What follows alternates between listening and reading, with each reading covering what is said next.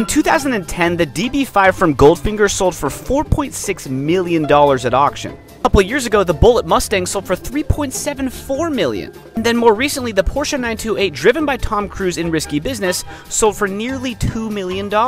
Point being, there's a massive demand still for collectible movie cars. Fast and Furious Mitsubishi Eclipse just a couple weeks ago, $170,000. A Bad Boys Porsche 964 Turbo, $1.43 million. And then most recently at Scottsdale 2022, Burt Reynolds' Pontiac Firebird Trans Am sold for almost $500,000.